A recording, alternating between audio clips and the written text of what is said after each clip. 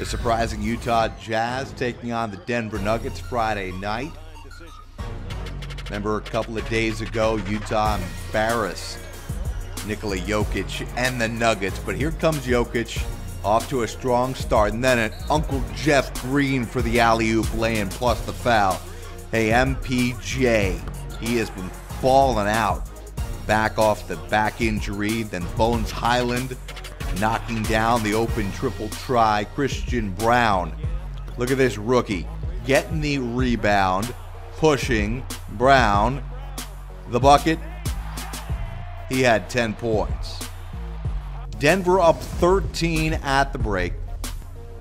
Here we go with the Nuggets putting pedal to the metal. Jokic, 12 points, 10 rebounds, 6 assists. Here's DeAndre Jordan. No way. DeAndre Jordan is now hitting threes. You know everything's going right for these Denver Nuggets. Keep it going here. Look at the deep triple try. Bones filled himself. He had 26. And then Michael Porter Jr. Nuggets avenged that opening night loss with a 117-101 win. Michael Porter Jr., 22 points, 13 boards in the victory.